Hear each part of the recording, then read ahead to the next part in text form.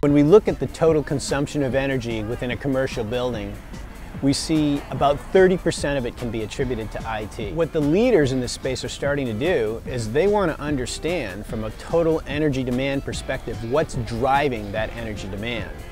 Verdiem's solution allows companies like Johnson Controls, Schneider, Honeywell, and Siemens to characterize that IT demand. So it's not just a 30% energy load that's being driven by the devices, but they can now break it down by device class, by geography, or any other location attribute. We're managing a wide variety of devices, from PCs, Macs, network devices like IP phones, printers, virtually any kind of IT device that you can connect to the network.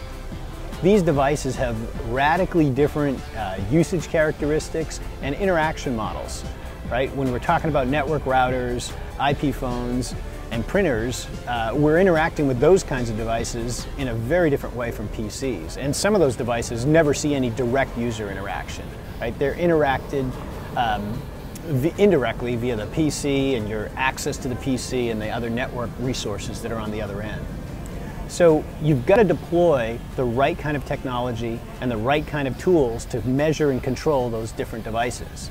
With the PC, because it's such a complex device and has so many different scenarios of user interaction, we found the most effective way to manage that device is to deploy an agent on the PC.